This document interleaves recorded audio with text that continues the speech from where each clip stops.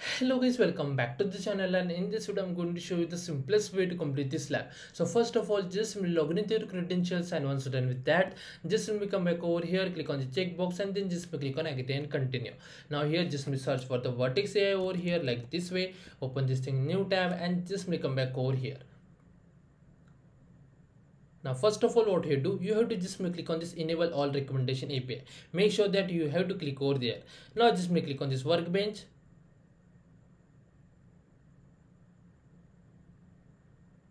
and then just click on this user manage notebook. And now just click on this open Jupyter lab over here. Now it is going to take a couple of seconds to launch Jupyter notebook. Meanwhile, what you do, in the description box of this video I will share one GitHub link. Just click on that link, and then you will take this file. Now what you do, you have to just download this file over here. So just click on this download button over here, and it's downloaded. Okay, now just come back over here, wait for a second.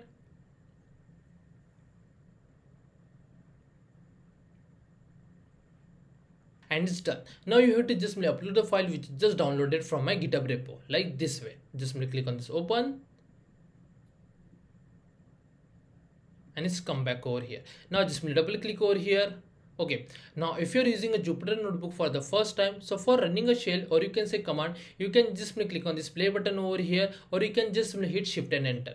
But make sure that before running any particular shell, your kernel status must be ideal. So as you can see, it's ideal now. So now we can just run this shell. So just hit shift and enter over here like this way. Now if you just hold over here, and from here you can see it's busy now. So just wait.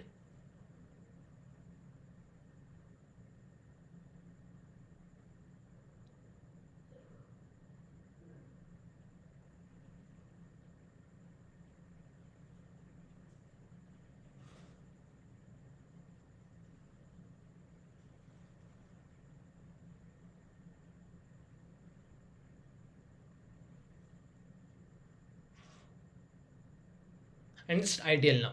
Now just scroll down over here. So we are done with the first shell. Now what you do, we have to just restart the kernel. So just run this shell over here like this way, and just wait over here. Then you will get this kind of pop-up, kernel restarting. Just click on this OK, and just hover over here.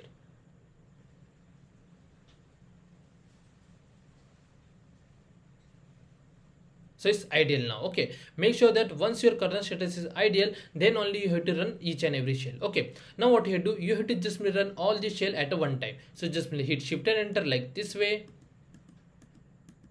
and it's done. Now just wait. Now just click on this here over here like this.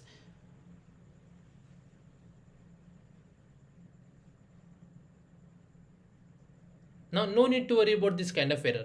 Now what you do, first of all, just click on this cross over here, and then you can see this clone icon. Just click over here, wait for a second. Now just click on this continue over here, and then just click on this submit,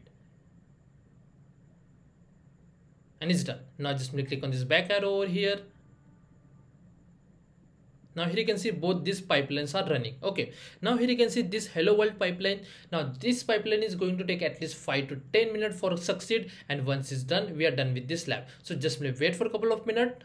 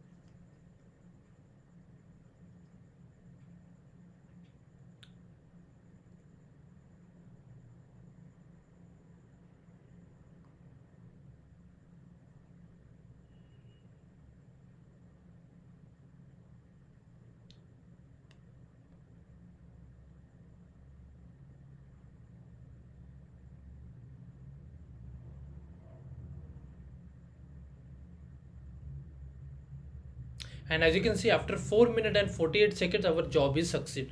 Now if you just simply come back to the lab instructions and click on the check my progress for each and every task, you will get a score without any issue. And if the score is not updated for any particular task, no need to worry, just simply wait for a couple of minutes and you will get a full score on a particular lab without any issue. And that's the way we have to complete this lab. Again, I am saying, if you are not able to get a full score on the task number 4, no need to worry about that. You have to just simply wait for at least more than 10 minutes over here and you will get a full score over here without any issue. If you still have any doubts, please do let me in the comment section. Thanks for watching and have a good day, guys.